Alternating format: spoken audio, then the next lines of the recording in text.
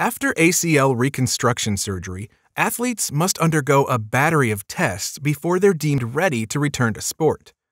Unfortunately, rates of re-injury remain high. That has motivated some researchers to take a closer look at some of the measures used to declare athletes ready to resume their previous level of activity. One group recently examined the triple hop test for distance. Their findings, reported in the American Journal of Sports Medicine, suggest that comparing hop distances between the affected and non-affected knee could mask serious differences in biomechanics. The team compared 24 male athletes cleared to return to sport after ACL reconstruction with 23 healthy male controls.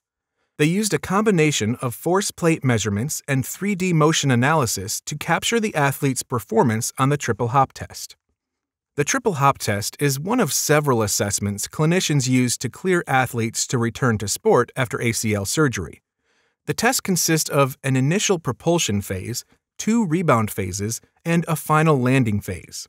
A limb symmetry index of 90% is the recommended cutoff for safe return to sport. Limb symmetry refers to how closely an athlete's repaired limb can match the performance of their other limb. In this study, athletes who had undergone ACL reconstruction performed relatively well, achieving a high symmetry index of 97%. But their biomechanics during the triple hop test told a different story.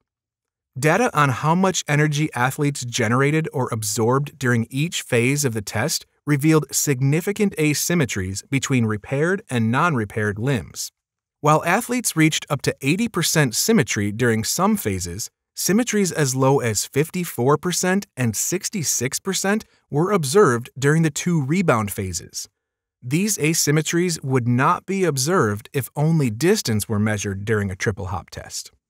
Motion analysis showed that athletes who had undergone ACL reconstruction landed differently on their repaired limb, with the knee slightly more extended and with more flexion in the hip and trunk. An energy analysis confirmed that the repaired knees of these athletes contributed significantly less to takeoff during each hop compared to other knees.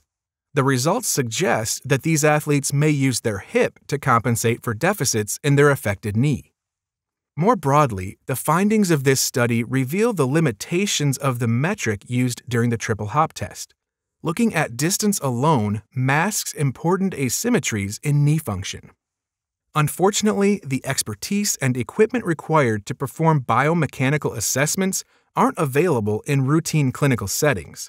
Future studies are needed to explore viable test options for measuring athletes' readiness to return to sport, and to better understand how asymmetries in knee function can affect athlete performance on the road to recovery.